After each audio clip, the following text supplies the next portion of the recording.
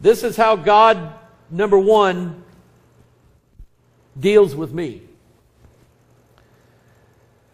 Number two, this would be how we are to raise our children. This is how we're supposed to do it. God, when they say there's no manual to life, that's a lie. There is one. You're holding it in your hand. The Bible is written by the one who invented life. And above all the psychiatrists and doctors and specialists out there in the world, God is above them all because He understands children better than anybody. He understands about being a father. He understands about having good children and having stubborn children. God's had them all. God has had to deal with it all. And God is wise. And God will show us as parents how we are to raise our children. And the Bible said in Psalm 22:6, train. Train. That word means something. It does not say be mean to them. It does not say abuse them. Does not say take out your anger on them. Amen. It does not say that. Fathers, provoke not your children to wrath, the Bible says. You can be too mean. You can be too hard on them and not be loving. They'll grow up hate you. Or they'll grow up to turn out to be worse than you. But He said, train up a child in the way he should go. And when he is old, he will not depart from it. And I submit to you today that the biggest problem that we have in American culture is not what the children are doing. It's what the parents are not doing. That's the problem. I ran a Christian school for about 13 years. And listen, I'm going to be dead honest. I had more problems out of the church families than I did out of the lost families. No kidding.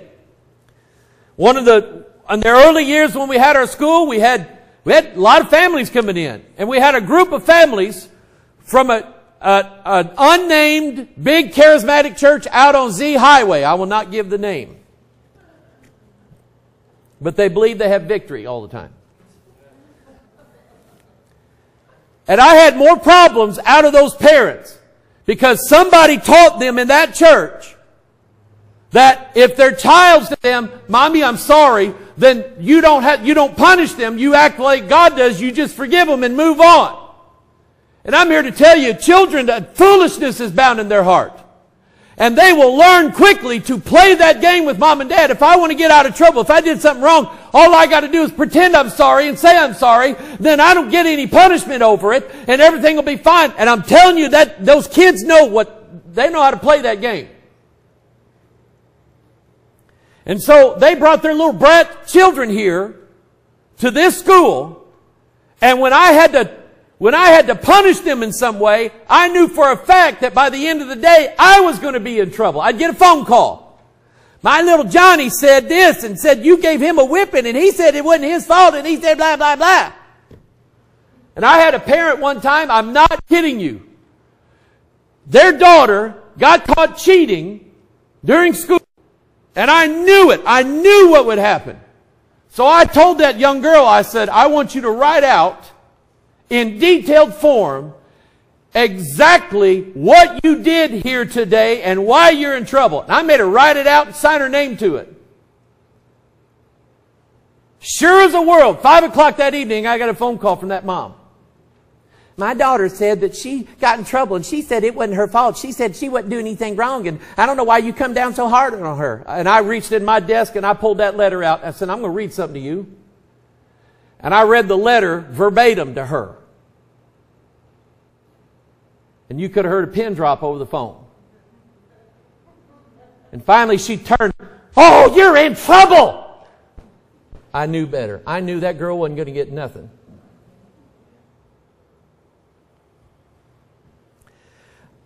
We got word one day, 12-year-old girl in the school, she told other girls in the school that the next day, when her mama went to work, she was going to have her boyfriend come over to the house and be alone together. Some of the kids told me about it. I waited till the next morning. Sure enough, the girl didn't show up. So I called the mom at work and I said, "Where's your daughter today?" "Oh, she's real bad sick." I said, "Well, let me tell you what I heard." What I heard was that she was going to pretend to be sick and her boyfriend's over at your house right now alone with her. "Oh, no, my daughter would never do that." Okay. Believe what you want. The younger daughter came in with a piercing on her nose, which was expressly in the rules. You're not to have that. So she put a Band-Aid over it, but went to the bathroom and showed all the other girls, "Look what I got. Don't tell Mr. Hoggard." So sure enough, running down the hall, so-and-so's got a piercing in her nose. So she come down the hall and I called her in. I said, what's wrong with your nose there?" "Nothing." "Take that Band-Aid off." She took it off.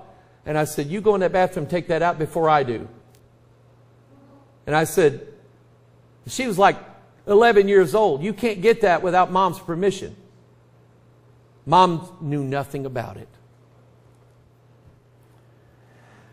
So I'm here to tell you, as parents, I promise you, you will pay for not raising your children right. You'll pay. They will give you grief. You will worry nonstop. You will throw out and shell out thousands of dollars to cover for those children. As adults, you'll pay. It says, "Train up a child in the way he should go, and when he is old, he will not depart from it." Father, I need you to teach it, because I have already indicted myself. There is no way in the world that I'm capable of preaching this the right way. I've made too many mistakes. So, Father, lest I be found a hypocrite in front of my own people, God, would you teach this lesson to us today and make us hear it? And Father, you try to train us. And Lord, I need more training. I'm not who I want to be. I'll need more correction, more training to gain wisdom so that I do right, lest I be found a hypocrite. And Father, I don't want that. And Father, I ask God that you give me wisdom concerning my children. God, that you give me wisdom concerning all my grandchildren. They look up to Pawpaw. And Father, they need me to live right. I pray, dear God, that you would give us a little conviction today. And Father, you would train us. Teach us, Father, how to do right, how to stay away from wrong. Father, just give us grace and give us blessings and help us, Father. Teach us today. We pray in Jesus' name, and all God's people said, amen. Matthew chapter 3, verse 9, Jesus said, "And think not to say within yourselves, we have Abraham to our father." And here's the Jews saying this to Jesus. We have Abraham to our father. They're very cocky, they're very arrogant, but they are children. They are children of Belial's who they are. They're children of Satan. And they're boasting and bragging about who they are and who their parents are. And I will say something to my family. Don't you ever think that you're automatically in for sure going to heaven because your daddy's pastor of the church. Don't you ever think that. And I want all my children to hear it, all my grandchildren to hear it, all my sons-in-law to hear it. I want everybody to hear it. Don't you ever think that daddy's faith is good enough to get you in. Jesus said, God is able of these stones to raise up children unto Abraham. Who do you think you are? God is saying to us. And in that manner, all of us can get full of pride. We can get cocky. We can say, well, bless God, we're for Trump, and we're for guns, and we're for the King James Bible. We can do no wrong. And that's arrogant. And God is able to bring in Mexicans, Muslims, Orientals, and everybody else into this nation and have them take over. God is able to do that if we get too cocky. Can I hear God's people say? In fact, that is exactly what God said to Israel back in Deuteronomy chapter 28. He said, if you will not abide by my statutes and my judgments and my rules, the stranger that is within thee shall get up above thee very high, and thou shalt be brought down very low. Can we not see that happening in this country? The key to this verse is God is able to raise up children. You listen to that part of this message. God knows how to raise children, does He not? God has had a son for eternity. God's had a son. God knows how to do it. Let me tell you a little bit about training and what it really is. Yelling is not training. Screaming at children and cursing them is not training. Here's what I was taught one time. Some of you grandparents, you know this, because when the grandkids come over, you start stuff and putting it up high where they can't reach it.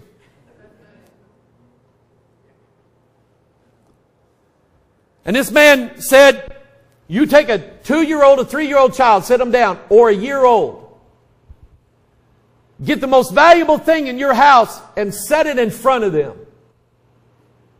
What is that child, by instinct, by nature, what is that child going to do?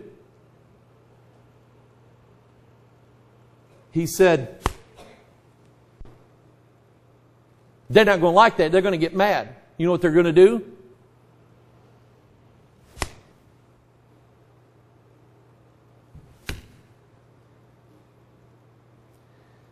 They have a will like a wild horse. The will can be broken without breaking the spirit. And he said, pretty soon, that arm will stay put. They will learn, you don't touch that. Now, if you think that's wrong, you think that's mean, you listen to me.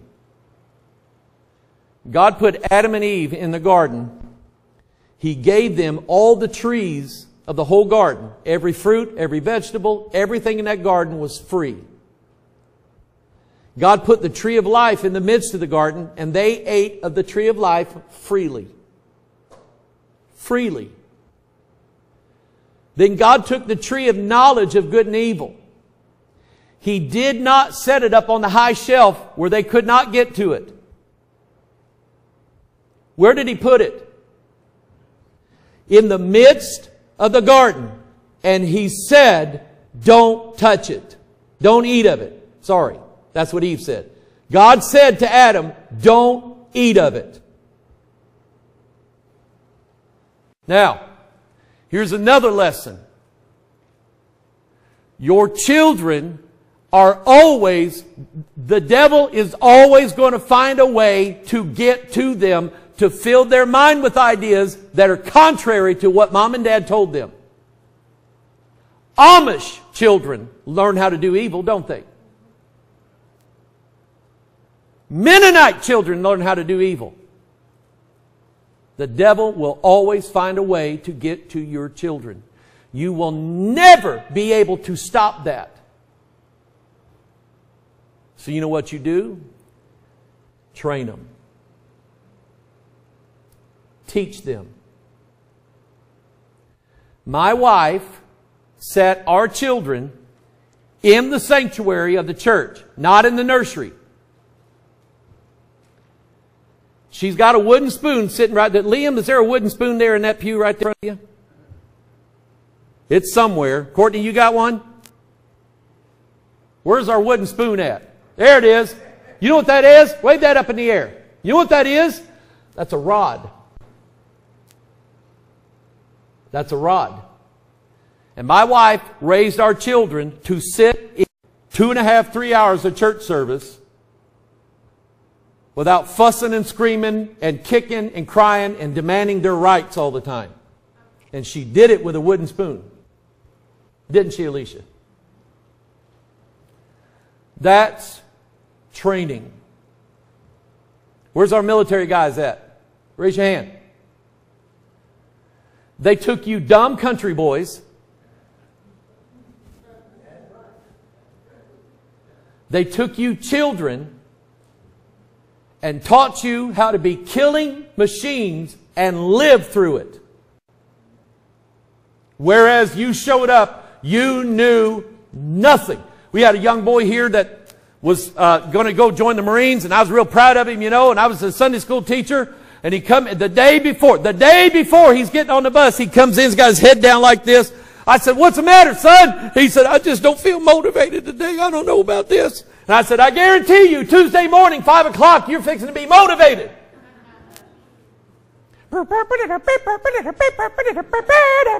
Motivation's coming. Am I right? They trained you to do things, number one, you were not capable of doing. Number two, that you didn't know how to do. Number three, they trained you to survive in an unsurvivable state. God is doing the same thing, those who are His children. He's training you. And I want you to think about this. When the Europeans came over to this continent, for the next 200 years, what was the number one killer of Native American tribes in this land from 1600 on? What was the number one killer of the Indian tribes in this nation? Disease. Why? What? How do you go to the clinic and get a shot? Is that how you get immune? What do they tell you about when you get mumps? If you get mumps, what'll happen? You'll never get them again. Ever. Do you know why? Your body faced an enemy. It learned the enemy, learned how to defeat it, and you never have to worry about it again. You see what I'm saying? So it was in my nature, with my girls especially, to keep them away from every part of the world. We don't watch that on TV. We don't look at that. We don't listen to that. And my wife said, "I don't think that's wise." I said, "Well, why not?"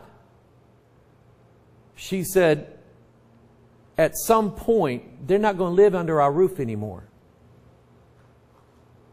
And they're going to need to know how to fight for themselves. What we know is coming their way." And she was right.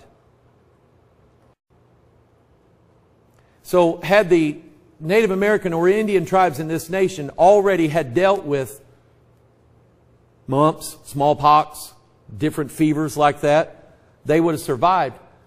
But I mean, we slaughtered whole tribes with diseases that they had never, ever incurred before, and their body did not know how to fight it. It is our responsibility as parents to train our children. They are going to see naked bodies at some point.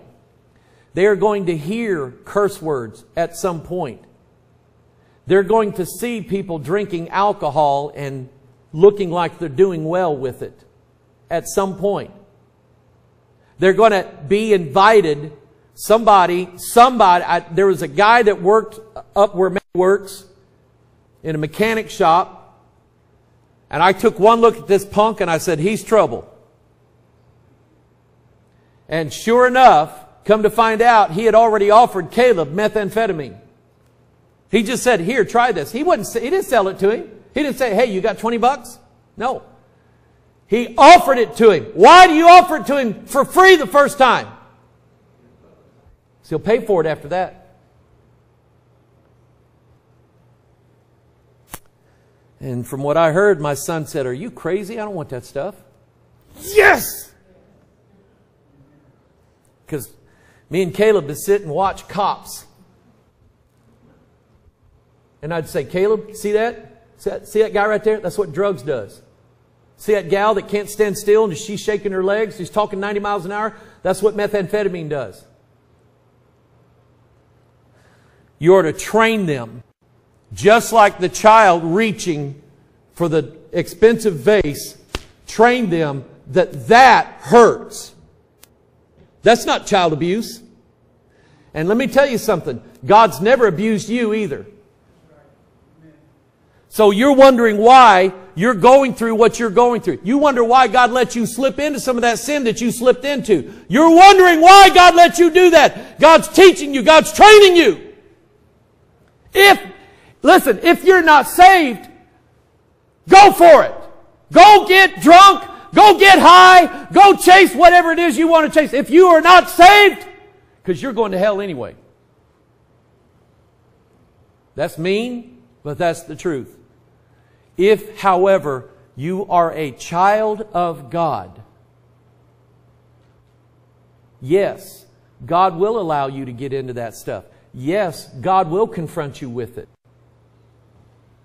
But God, in His almightiness, will withhold most of it from you. What am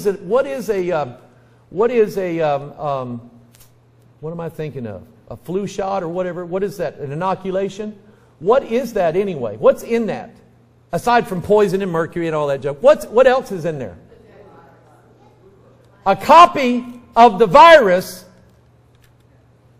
so that your body says, this is trouble. Now that we know what it is, we're going to go looking for it. And everywhere we find it, we're going to destroy it. It works. Now I know some of you you're against vaccinations, you're against this. I understand that, I get that. But I'm telling you, when I had to go to Kenya first time, I must have got 15 shots, Wayne. They stuck me with, and I hate shots. They stuck me with everything. You know what? To me it was worth it because I need to go to Kenya. And I definitely don't want to end up like Alicia ended up the first time in the hospital with malaria. That's training. God's training you. Genesis chapter 2. Here's my point. The Lord God planted a garden eastward in Eden, and there He put the man whom He had formed. And out of the ground made the Lord God to grow every tree that is pleasant to the sight and good for food, the tree of life also in the midst of the garden, and the tree of knowledge of good and evil. And verse 16, and the Lord God commanded the man, saying, of every tree of the garden thou mayest freely eat, but of the tree of knowledge of good and evil thou shalt not eat of it, for in the day that thou eatest thereof thou shalt surely die. You see, God's preparing you for something. And God did not hide the tree of knowledge of good and evil. He did not put it up on a high mountain. He did not put it on the moon somewhere. It's not sitting on Mars somewhere. It's right there in front of you. And God's business in life as your Father. Listen, I lost you now. God's purpose in your life is to train you to stay away from sin. To let sin hurt you so bad that you will never want that ever again. That's training. I'm going to read some Psalms to you. Psalm 144 verse 1. Blessed be the Lord my strength. Now, rule number 1. You cannot do this without God. We have already started our addictions Bible study. We started it just with a few people. Because I'm just kind of I'm getting my training wheels on this thing. I've never done anything like this before. And I'm kind of starting to get the hang of it. But we've already started this. We need that. And I've said this. What good would it do for you to be dry of alcohol 50 years and die and go to hell? Shoot, if that was me, I'd just go ahead and drink. Eat, drink, be married, for tomorrow you may die. I mean, if you don't plan on going to heaven, live it up. Enjoy it. Have your best life now. Eat all the cake before the meatloaf.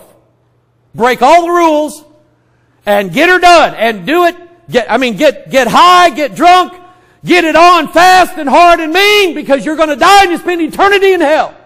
But if you're a child of God, God will allow you to get into a portion of it and slip tiny chains of bondage on your hands until you learn how to get free. That's training.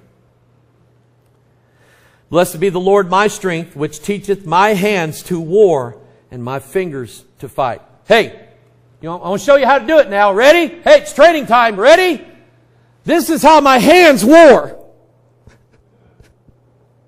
God, I can't do this. God, I need help. God, I fall every time. God, I get into it. God, I hate it. That's how your hands fight. This is how your fingers do war. These are the Proverbs of Solomon, which the men of Hezekiah, king of Judah, copied out. It is the glory of God to conceal a thing, but the honor of kings is to search out a matter. The heaven for height and the earth for depth, and the heart of kings is unsearchable. Take away the dross from the silver. There shall come forth a vessel for the finer. That's your wisdom right there. You know what? You're full of dross. You're full of dross. And God has to refine you and take you through the fire in order to get that dross out. So you are a vessel fit for the kingdom of God. Somebody say amen. Psalm 18, verse 34.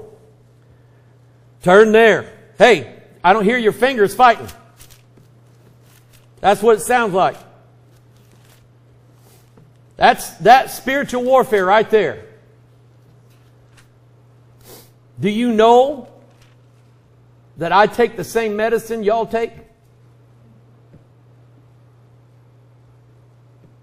Do you know I'm the doctor that gives you the same prescription that I must take myself?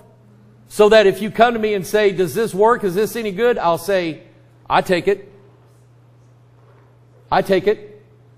I take it twice a day, 3 times a day. Sometimes I have to take massive doses of it. But that's me. That's my nature. I can't take one ibuprofen. Like salt. Psalm 18, he teacheth my hands to war so that listen to this, so that a bow of steel is broken in my arms. Who's shooting the fiery darts at you with that bow of steel? Ron, he's teaching you how to duck. He's teaching you how to dig a foxhole. He's teaching you how to strafe as you run by. Did I say that right? So I wasn't in the military. I thought about it. Okay? I would have joined the Navy. Because at least you're guaranteed to have a dry bed every day. Unless that one time when your bed is wet and sleeping is not your biggest concern right then. Right? You ever had a wet bed sleep in, Wayne? You bet. Here comes the snow. Here's what I'm telling you. The devil's always going to have that bow of steel going after you. You know what I mean? He's chasing you. He's running after you like Pharaoh chasing you down to the Red Sea. He's got his fiery darts. And God is training you. When you get mad enough, you'll run over to the devil and you'll take that bow of steel and you'll break it and say, devil, you leave me alone. And by the way, stay away from my family too, or I'll get you. I took an axe down in the woods. The day after my granddaughter died. And I took an axe to some trees, and I stood there with an axe in my hand, a sharpened axe in my hand, and a dog, pit bull, come running over to me in the woods. And he was just on the other side of our barbed wire fence on somebody else's property. God's teaching me. God had me down in the woods to teach me something. And when that dog come over to that fence, I squared up to him like this with an axe in my hand. I hate pit bulls. I hate pit bulls. They're mean. They're killers. Now, if that was some chihuahua, I'd have just run over and chopped him. If that was a cat, I hate cats anyway. But that was a pit bull. And I did. I squared up like this. And God put it in me and I said, "Go on out of here!" Huh! Like that. That pit bull looked up at me and turned and run off in the woods. And God said, "Mike, that's why you're down here. I want to teach you that." And I looked in those woods and I looked around at every devil that was standing down there and I said, "That goes for you too. You get out of my family now." God was training me. Family, my family, listen to your daddy. God was training us. He was teaching us. We have an enemy called death. And it's not something to play around with. And God is training us to defeat death. Are you listening to your preacher this morning? Turn to Judges chapter 3. Judges chapter 3. We got about 5 inches out there already. Your car's covered, so there ain't no use in you leaving now anyway. No, I'm just teasing. Judges chapter 3, verse 1. Turn your Bible there. I want to hear your fingers going to war now. Come on.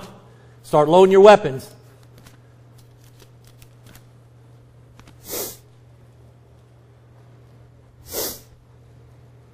You'll soon learn why the liberals are so bent on stealing all of our guns away from us. You'll figure it out. You'll never vote for another Democrat in your life when you find out why they're trying to take your guns away from you. Are you listening? Are you listening?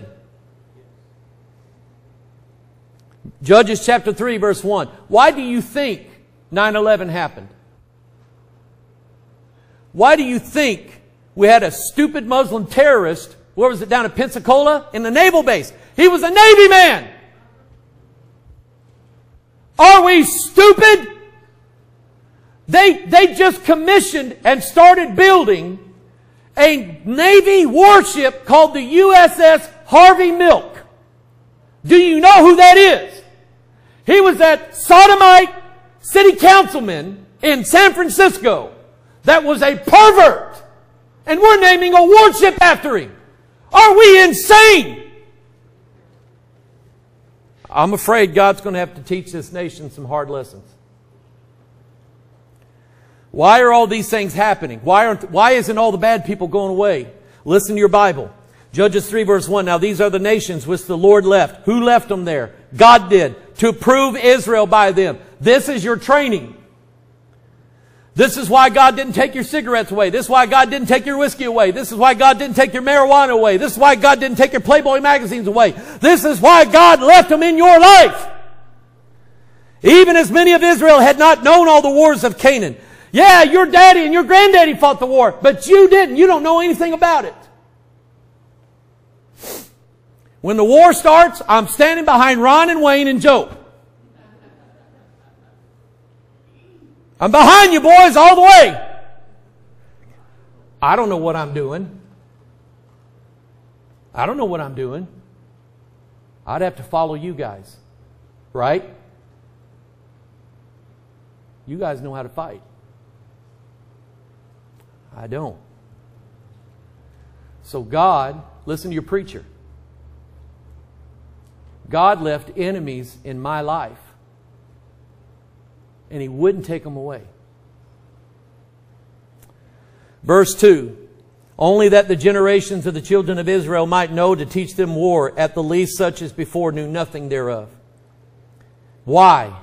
Because God knew that once they got in the land, the enemies would want it back. Are you listening? The enemies want it back. And they will try everything, including subversion, slipping in as friends.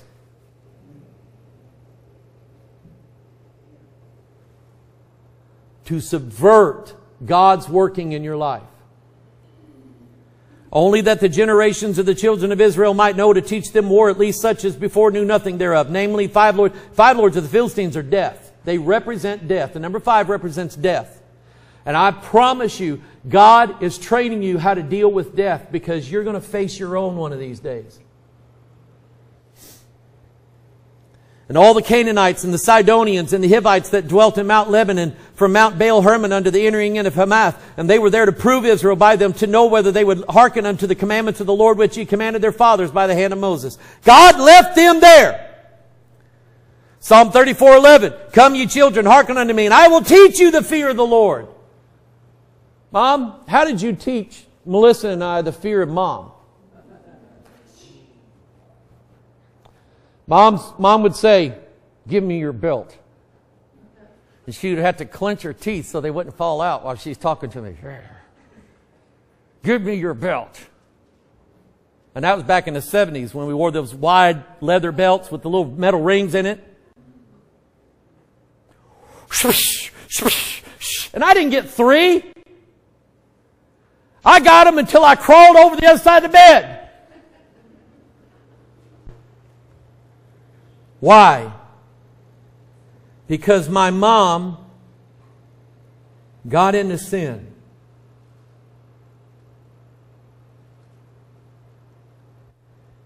And it almost killed her. And she said, I'm not going to let that happen to my children. And that's why, girls, listen to your daddy. This is why Daddy said, you watch out for them. Can we go to their house? No, you cannot go to their house. That's why Daddy said that.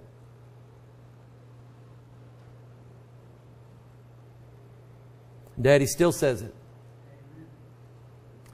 You'll say it to your children. Listen, if all of a sudden some guy come in this church and you could just tell by the way he acted that he was after the children here, who's in here is going to let your kids go over to the man's house? You're crazy if you do.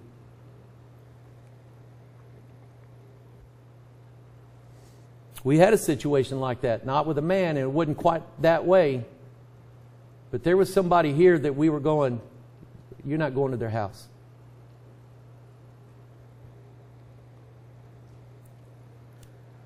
Deuteronomy chapter 6 verse 6, and these words which I command thee this day shall be in thine heart, and thou shalt teach them diligently unto thy children, and shalt talk of them when thou sittest in thine house, and when thou talkest by the way, and when thou liest down, and when thou risest up. Four things here. Matthew, Mark, Luke, and John. You teach your children the gospel way. And hey, can I give some good advice to you moms and dads? Clean up your mouth. Quit talking dirty in front of your kids or to your kids. Quit cursing your children with your mouth. Cut that stuff out. You're to talk about God. You're to let your children see you read this Bible and know this Bible and live by this Bible. That's what your children are looking for. Is mom and dad really who they pretend to be on Sunday morning?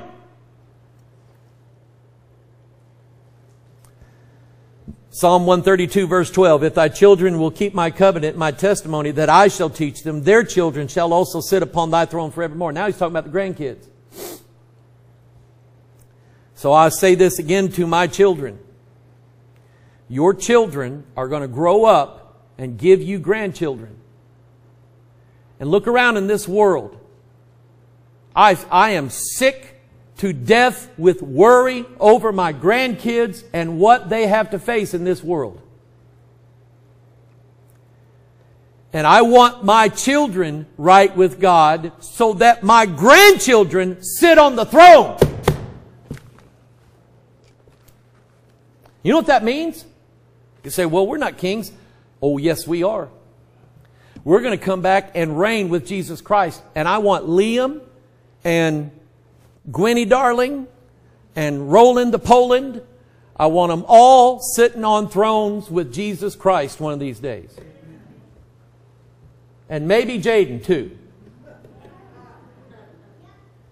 And Michaela. And Uriah.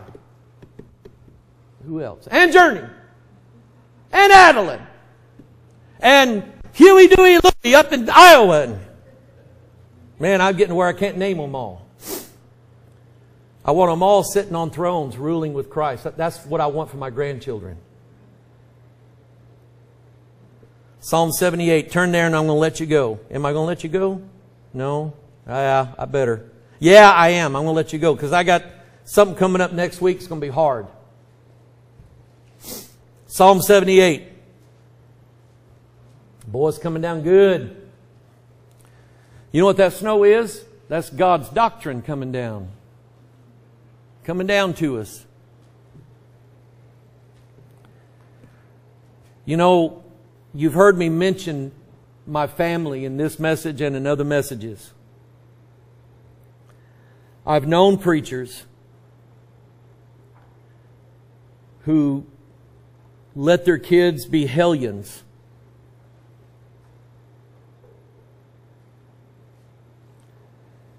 And their kids destroyed daddy's work.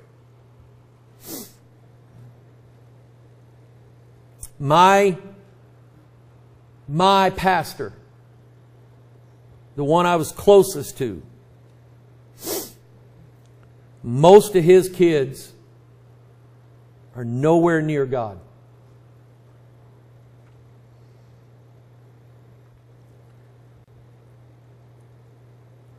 And I'm not doing this for my reputation. I preach to them for theirs. And it wouldn't be right if I let my children get away and I just tried to nail everybody else. So I'm not trying to be overbearing. If anything, you guys know me. When I'm really down, I run and hide. But every now and then, I have to sit them down and say, we need to have a talk. That's what daddies do. Because that's what God does.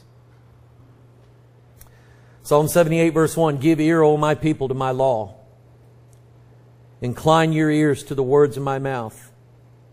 You know what that means? Lean in God's direction.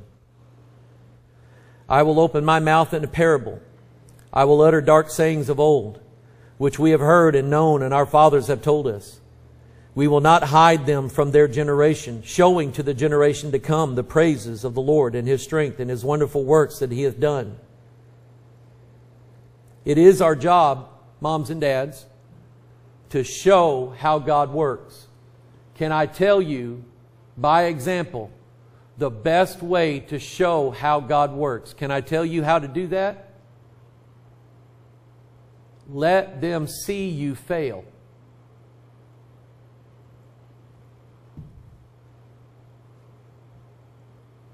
My mom didn't do everything right. There were times I saw my mom down at the altar.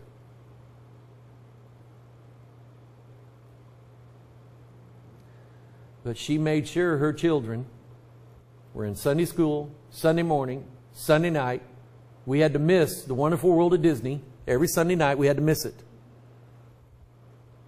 Wednesday night, 5 nights revival service, quarterly meeting, youth camp. That's where I was saved. She made sure that her children heard the gospel. And we saw our mom struggle with issues. And we saw our mother coming to Jesus with it. And it taught us something. Even though she never said to us, this is what you do, God let us see it in her life. And she did right. Because believe it or not, moms and dads, your children probably know more about you than you want them to know. Everybody's getting all red in the face now. Ooh. Verse 5, for he established a testimony in Jacob and appointed a law in Israel. Jacob was a daddy to 13 children. Sounds like Lorinda Hoggard, doesn't it, Mama? Raising 13 children on a sharecropping farm. Ardell, Burnell, Raynell, WL&L, Odell, Udell, Marcel, the Ledbetters. No, it's the Hoggards. It was Amer, Epom, Onus, Jesse Doyne. I don't know where they got these names. But they raised them on the Bible. They raised them on the Bible. So, which he commanded our fathers that they should make known to their children, that the generation to come might know them, even the children which should be born, who should arise and declare them to their children, that they might set their hope in God and not forget the works of God, but keep His commandments. Amen. Jaden, sit down. I'm not done. Sit down. Thank you. That's a good boy.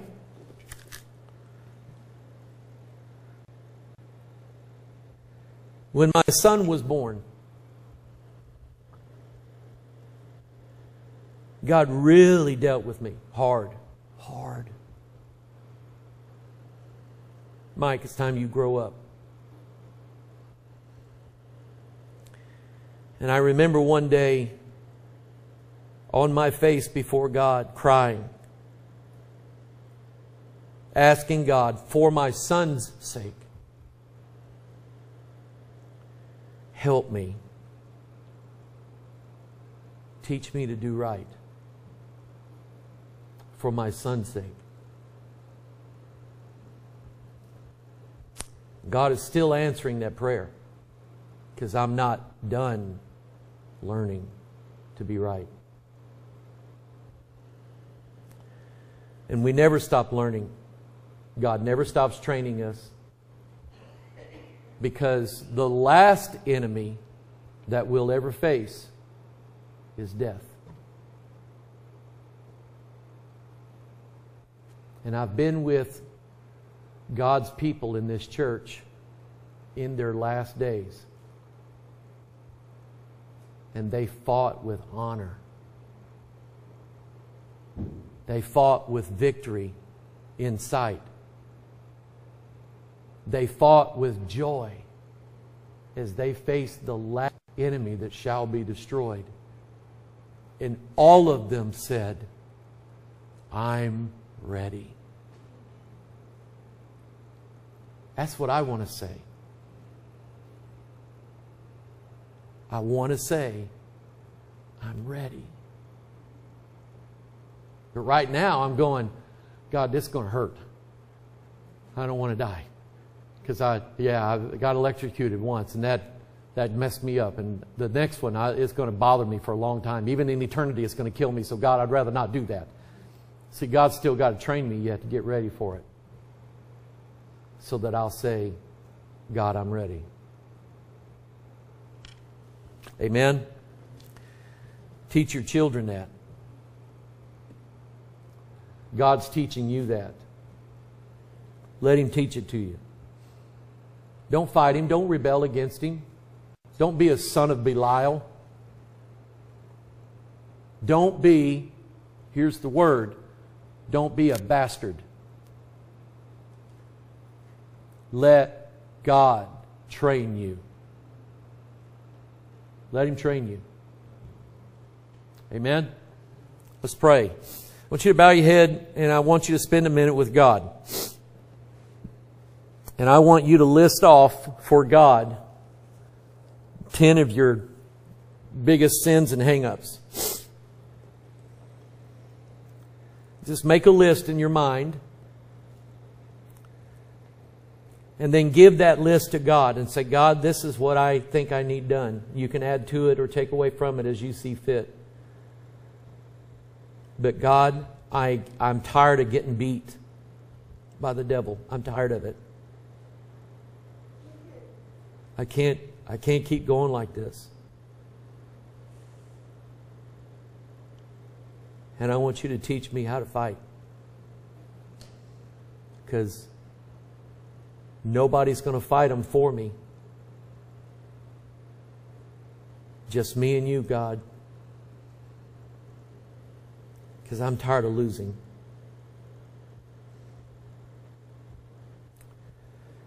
Father, I come before you today, and I love my family. I love my girls.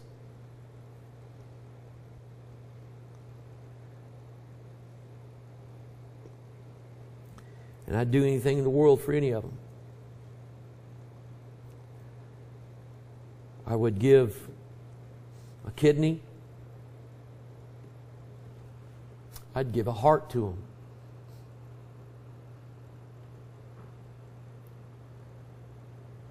I love my sons. I'm proud of my boys. They're learning. They're trying to do right. They've found out that they have enemies that they can't defeat by themselves.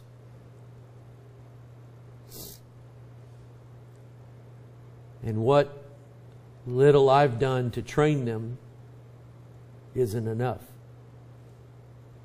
They need you. All my children need you to teach them how to fight. Not fight each other. Fight the devil. Break that bow of steel. Fight for their children. Because if they don't, the price is too high to pay. Father, bless my church. These are your children. And teach them, Father, how to fight. Teach them how to pray. Teach them how to turn the pages in the Bible. Get it open and read it. Believe it. Trust it. Let it be the guide to their life.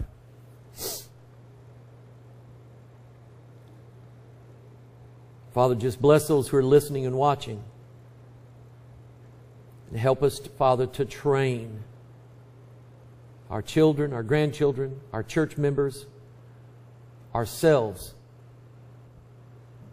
so that we can face that last enemy and say to you, God, I'm ready. Like Paul said, now is the time of my departing. I've fought the good fight. I have kept the faith. There is now therefore laid up for me a crown of life. I want to be like Paul. Father, bless the message. Bless the word. Be with these people, Lord, as they go home. Keep them all safe. And we'll thank you in Jesus' name. And all God's people said.